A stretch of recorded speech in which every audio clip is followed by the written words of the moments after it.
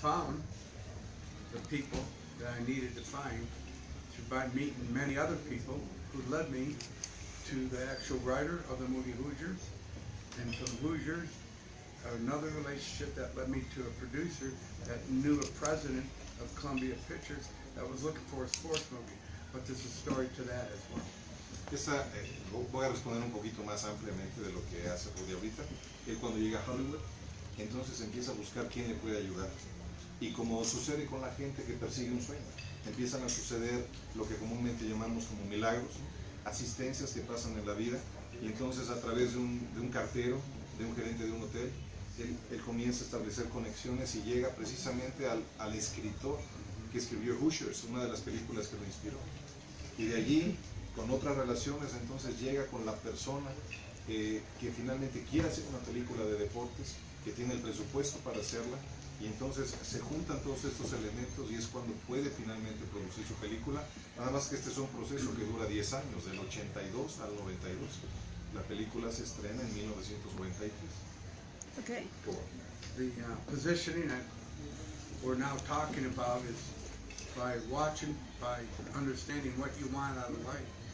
People will come into your life, you must recognize that through a positive attitude. A mailman with gratitude. Help me get to the writer of Hoosiers. From the writer of Hoosiers, from a producer who wanted another movie like Hoosiers, knew a man who had $25 million to do a movie like Hoosiers. That alignment helped me get Rudy made. Cuando tú estás persiguiendo un sueño, las cosas comienzan a suceder en tu vida. Comienzas a tener oportunidades que antes no tenías. Esa es la magia y la sabiduría que hay detrás de los sueños que tenemos cualquier persona.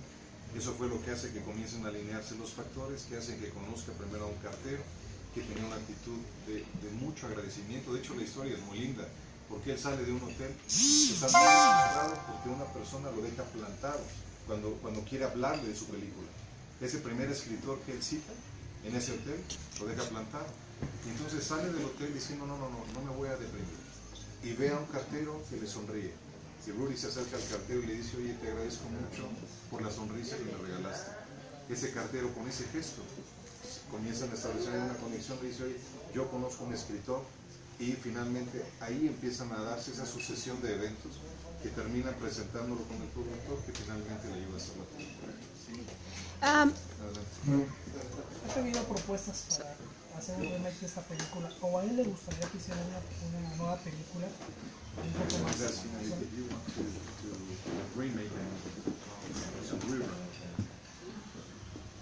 We are going to relaunch the same movie in high definition and 8 digital sound for the 25th anniversary of the movie. That's what we're working on right now. Next year. El año que entra se reestrena la misma película, nada más que en un formato de alta definición, con un sonido mucho más actual, para que el mundo entonces vea la película de Rudy, pero con la tecnología de hoy. Eso en honor del 25 aniversario de la película. Okay, which is the life for you? Which is the life for you? ¿Qué es la vida para ti? What's life for you? What's life for me? Great question. First of all, I love meeting people, and second of all, I love going places, knowing that the people were inspired by the message. That to me is gratifying, but more importantly, I get to do what I really want to do now, is help people. Para mí la vida me encanta conocer gente, me encanta ir a lugares donde encuentro gente que fue inspirada por esta película, y lo más importante es hacer lo que hago, que es ayudar a la gente a tener esperanza y sentirse inspirada para lograr lo que cada quien quiere. Thank you.